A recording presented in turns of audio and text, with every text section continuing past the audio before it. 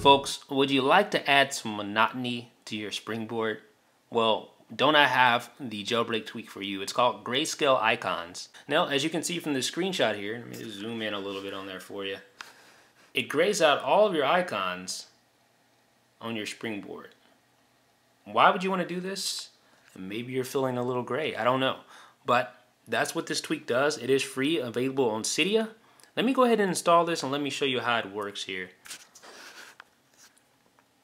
Alright, so back to our lock screen, let's unlock our iPhone, and there you go. It's almost like the old black and white TV from back in the 80s, in the early 90s. Or if you're me, the early 2000s.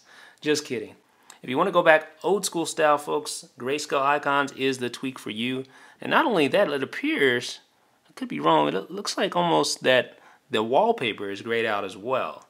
It might not just be the icons. Let me go ahead and change that wallpaper because it's kind of hard to discern.